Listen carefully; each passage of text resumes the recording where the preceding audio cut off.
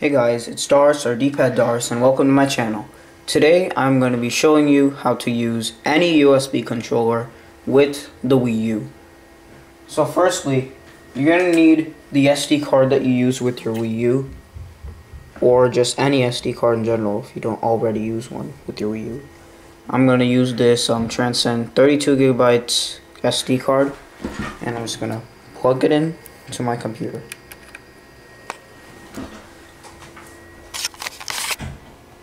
Continue without scanning, open folder to view files.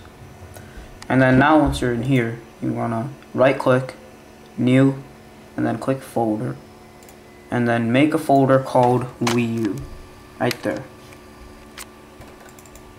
And then in the Wii U folder, you want to right click, new, folder. Create a folder called apps. APPS, apps, exactly like that.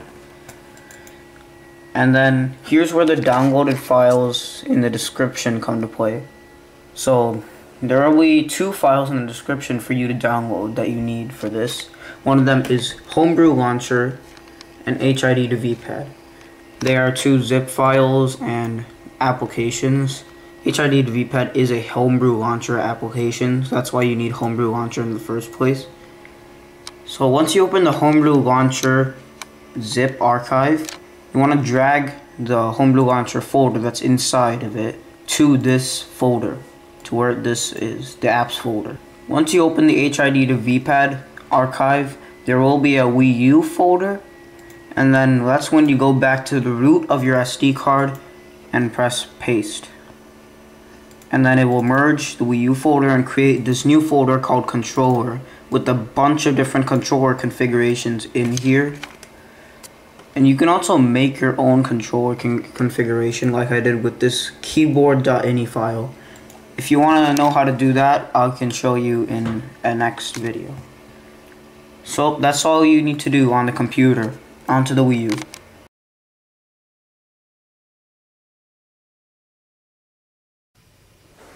So basically, once you're done with the PC stuff, you just want to put your SD card back into your Wii U.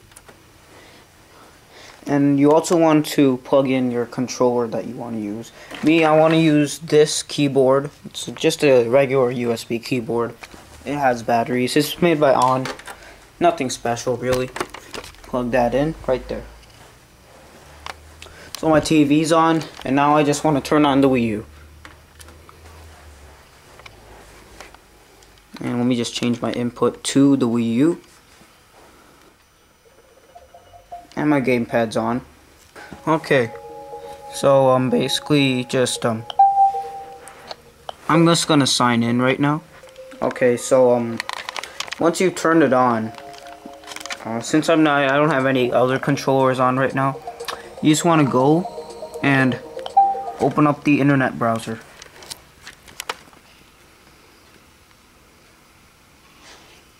So that's my TV.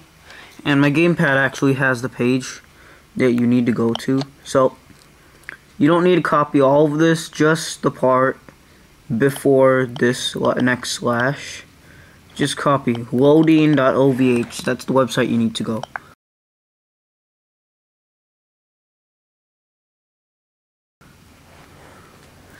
So as you can see, you're on the website. There's going to be whatever this abomination is. And yeah, this is going to be the website you want to go to. So, click on this right here, and make sure it's selected to the top. Then click submit. And now all you have to do is just wait. If your console freezes in the meantime, reboot it, like the thing just said. Because it can freeze from doing this. Luckily, mine didn't. And so, it just loaded the homebrew menu, and then on this, basically just tap HID to VPad and load. Now on the TV, you will see a screen like this, and on the gamepad, you will see a screen like this. Now the gamepad's where we're going to be actually connecting controllers. So on the gamepad, what you want to do is, if you want to map a controller to the slot where it'd be recognized by the Wii U as a gamepad, then this is the one you click. However, before I actually map my controller, I want to turn on a Wii remote, and then see it says Real Pro Controller right there. It says Real Pro Controller. So now we have one controller that works. And then now let me turn on this second Wii remote. Okay, there we go, got that all synced up. And I just want to plug a nunchuck into this right here. Okay. And now we have two Real Pro controllers.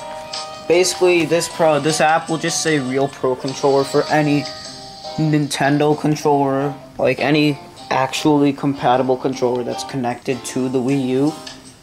So, now to actually connect your USB controller, click an empty slot and simply press A. Now it'll say to press any button, and then that's when you go back to your USB controller and press a button. You know, for me last time it took a while before it actually responded. So there you go. Apparently it's connected, and you can test this by pressing buttons. So I'm gonna press a few buttons. So if I press W, it's up on the left stick, as you can see right there. If I press S, it is down on the left stick. There's a bunch of other controls I already mapped myself. If you want to learn how to map, just let me know. So yeah, you can just test it out and it will show you what you're supposed to be doing. And then once you're done connecting your controllers, yes, you can connect more than one. Press plus on the gamepad. Now it should fade black, and then it should take you back to the Wii U menu. Yeah, just like that, right there.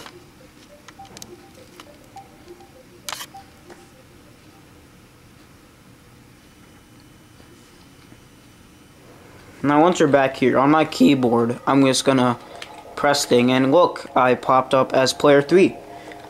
And I am also moving my classic controller Pro now, and I'm using my nunchuck right now. That doesn't do anything, but okay. So yeah, you can see the keyboard really does work, because I am pressing and it is working. So I just want to open Super Smash Bros.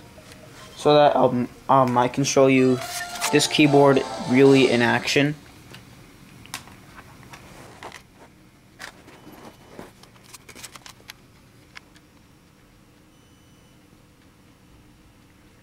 Oh, one thing I should say is if you're gonna do this and you're also gonna use real Wii U and Wii controllers, you probably want to connect these before you connect your USB controller, because otherwise they'd be mapped to the same player number, and that's gonna cause problems. So let me just press a button, and boom. Now the press any button thing doesn't work with all buttons, because I only have a few actually mapped to real buttons. Okay, so we are going to make the keyboard player 1. You can see it popped up player 1. And I'm going to select Mario with this. And then player 2 is going to be my classic controller Pro. So with this, I'm just going to choose Louis Pac-Man. Does anyone actually main Pac-Man? No offense, Pac-Man mains, but does anyone actually main Pac-Man? Alright, so next we're just going to use the nunchuck. I have no idea what the hell is wrong with mine. I mean, it keeps going up for no reason. I mean, it's a pretty good alternative to like one of these or a Pro controller, but alright, Mario, Pac-Man, no, not Peach, alright. If we're going to choose someone, we got to choose someone who fits along with the crew. Say hello to Sonic. So, that is player 1. As you can see right there, do you see that? It detects this keyboard as a Pro controller, which is what I like. It doesn't even know that it's a fake controller. So let me just press escape. Ready to fight. Okay, so I'm gonna start moving with okay, that's Pac-Man. Since I'm using the classic controller, let's grab Sonic. Pac-Man has some wonky ass controls. So that's oh! Okay, we both died. Pac-Man's a fucking asshole, so he's gonna die. Okay, now let me show you me playing with the controller, with the keyboard. You can see right there, I am actually playing with the keyboard. Yeah, you can see I'm actually playing with the keyboard. It's pretty cool. I'm being Mario, and let me just attack real quick. So yeah, that was just a test battle. So if we pause, I just paused with the gamepad for some reason, even though it's not even in play. So that was connecting a USB controller in order to play. I hope you guys enjoyed that. If you did, definitely leave a like, and I hope this helped you. So, bye. And I'm just gonna keep playing with this. Oh boy, this is gonna be fun.